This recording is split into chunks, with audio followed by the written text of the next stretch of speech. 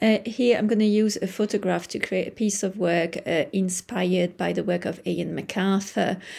So the first thing I'm going to do with my photo is decide which area I'm going to draw in tone and which areas I'm going to draw in patterns. In the area that I want to go in patterns, I'm subdividing it in kind of subsections on here. To choose those subsections, I'm trying to see what the tone and kind of fur patterns are doing on my picture and follow those on here to create the star on there. So now I've traced my drawing onto a new piece of paper. So once I've done that, I'm going to start obviously filling it in and completing my drawing using tone and texture. So here I'm looking at my original photo and trying to copy the tone and texture as closely as possible. So I'm making sure my mark makings are following the fur, and that I'm keeping the light areas light on here and making the dark areas dark on there. So here I've got a second section that's done using tone. I've got down here and I'm completing that. So on this section, there's quite a big area that hasn't got a lot of tone on here, so that will be keeping white. Then I'm going to go into my pattern section.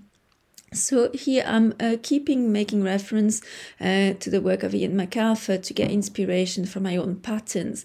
But I'm trying to work in a similar way that he does when he said that he works instinctively and just look at the picture and kind of think which kind of patterns he can do in there.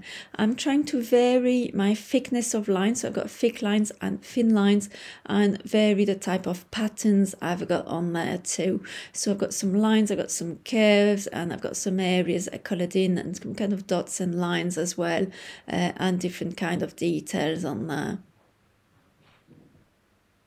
So I'm filling in sections. I'm trying to have roughly a kind of symmetrical areas now that I've got areas that are showing on both sides. But obviously that's kind of cut up by the area of tonal drawing that I've got on there. And I'm remembering also to add some detail to my patterns on here. So even the bold patterns, I'm just adding some little bits of line and detail in between to make them more interesting.